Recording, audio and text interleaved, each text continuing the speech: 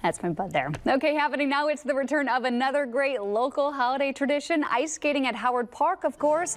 Dozens of people showing up to celebrate the season opening today. It's more than just ice skating right now. Rudolph movie shorts and cookie decorating actually started at 2, followed by a holiday market at the Howard Park Event Center. And by the way, that goes until 8 o'clock tonight.